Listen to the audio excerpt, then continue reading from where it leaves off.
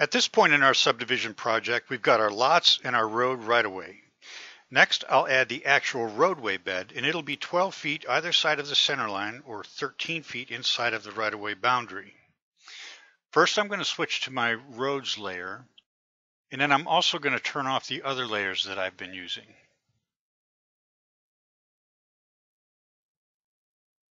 And this just gets that other line work out of my way so I can focus on the actual road line work. On my right-of-way, I don't actually need this small piece across the entrance, so I'll delete that. And now I'll create the road itself using the offset tract command.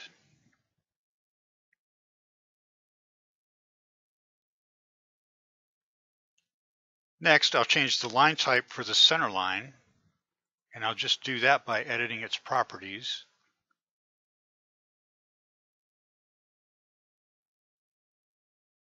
And now I'm going to create setbacks for the lots. So I'm going to switch to the setbacks layer, and I'm going to turn the lots layer back on.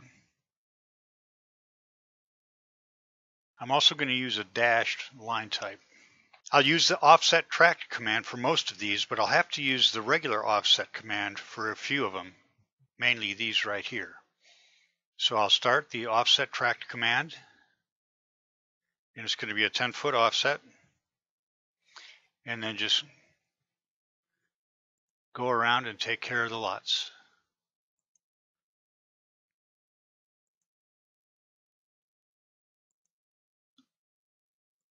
Now, if I try to do the offset in one of these tracks, I get an error. And that's because of these small arcs here. They fall outside of the actual offset, and technically they should not be part of the offset solution at all. But we can still do these with a regular offset command like this.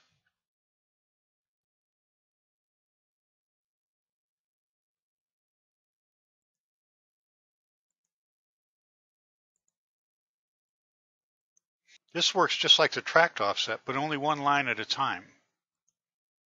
And because of that, it doesn't understand corners very well and therefore can't trim off the corners like the tract offset command can. So we need to trim these corners off ourselves, and we can do that with trim to intersection.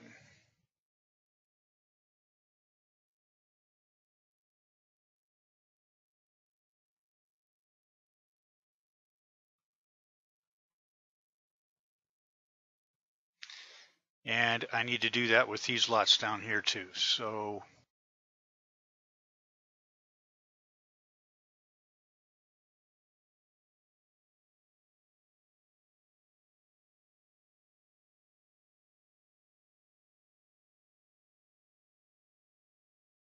there. Now some of these tract labels need to be centered a little better. So I'll take care of that. I'll right click and select Move Tract Label, click on the tract, and reposition it.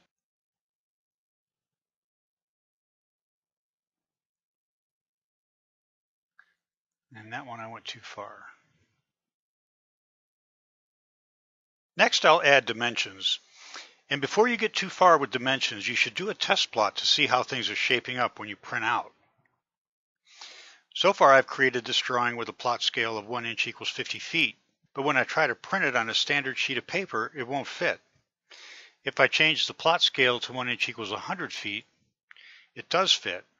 But if we do this, then back in the drawing, we can see that the text is much larger.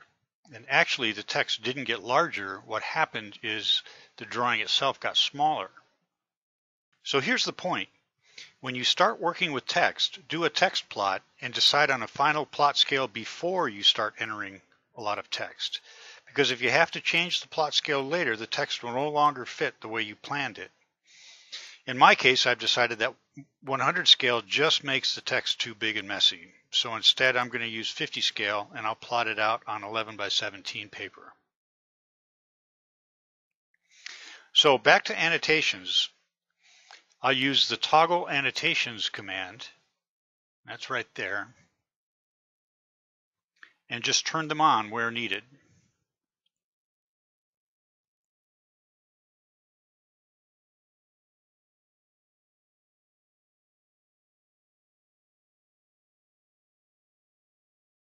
Now this top lot line is the same bearing for all the lots that back up to it.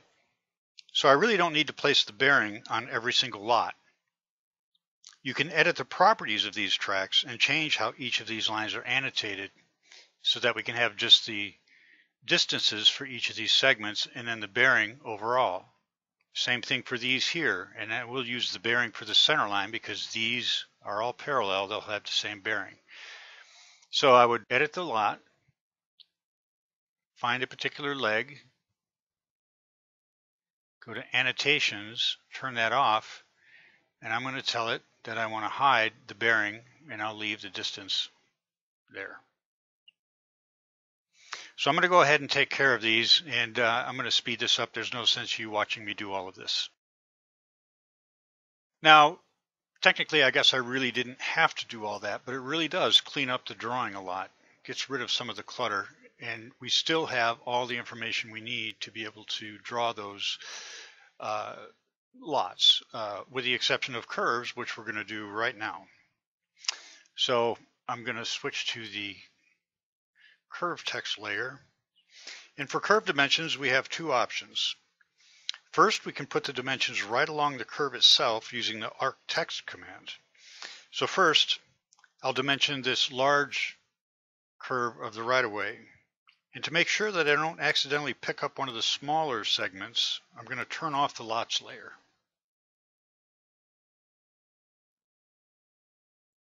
I'll start the command, and then I'll select the arc. And now I'm going to click on the ellipsis button for the first row of the inside track. And I'm going to tell it that I want to display the delta, radius, and arc. There we go. So now I'm going to turn the lots back on and turn the road off. And I'm going to dimension the individual segments for each of the lots. Now, we already have the delta and radius here, and that's going to be the same for all of these. So once again, I don't need to put that on every single one of these. But I do need to put something like the arc length in there. So let's do that.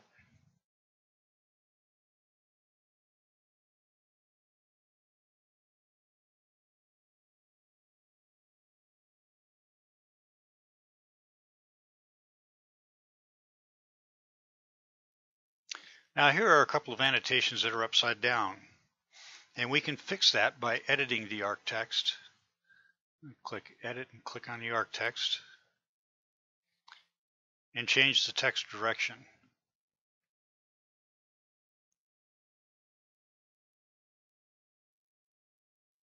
There. The other option for dimensioning curves is to use a curve table.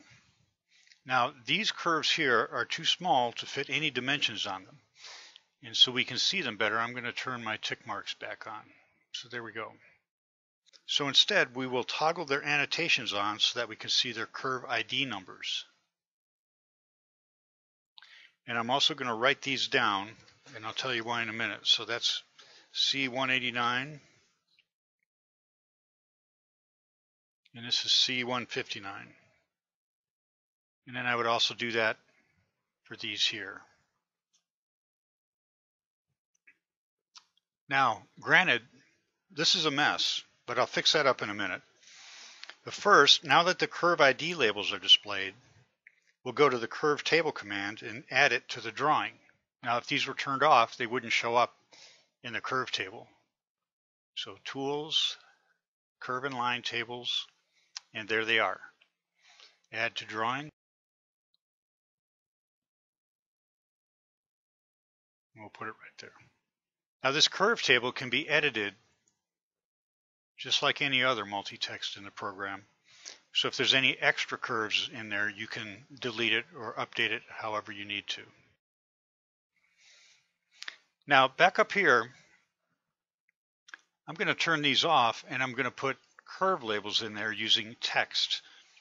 And the advantage of that is I can put the text wherever I want to, and I can also change the curve label to whatever I want it to instead of these long labels there. So I'm going to turn those off now. And I'll just use the regular text command, and I'm going to call this first one C1, and I'm going to put it right there. And I need to move that. That's not quite where I wanted it, so we'll put it over there. And I'm also going to put a little leader to it. So check my line type. I want a solid line type, and I'm going to draw a line. And I'm going to go from here to there, and then from here to there. But when I click this one, I'm going to hold the control button down, which will give me an arrowhead.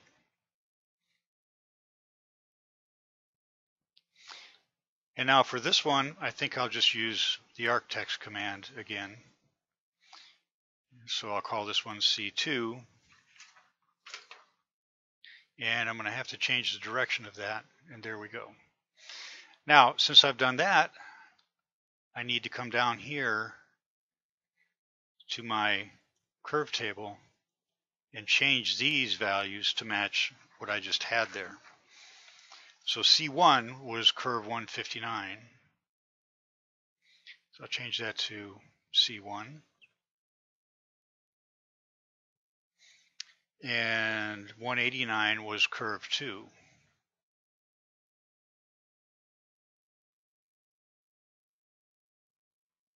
And of course, I would come up here and do the same thing with these.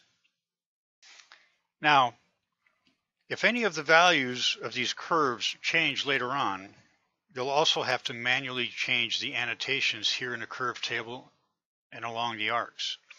Curve annotations do not automatically update like the line annotations do, so it's best to hold off on annotating your curves until later in the project when you're fairly sure that your design is stable. So let's sit back and review what we've done so far. We've drawn up a parcel using the deed reader and then drew in a road right-of-way. Next, we used the site calculator to get a feel for how many lots we can expect to create, and then used a combination of routines to create our lots. Each lot being exactly the same acreage and where all internal lot lines are nice and perpendicular to the right-of-way lines. We then created setback lines and then line and curve annotations. The project may not be finished yet, but it's well on its way and only in about 30 minutes. So if you're considering a purchase, I hope these videos have shown you what this software can do for you and your business. And if you already use our software, I hope that I've been able to show you some new methods that perhaps you haven't thought of yet to help you be more productive. If you have additional questions, please let us know. If you would like to find out more about our software products, please visit us at www.agtcad.com.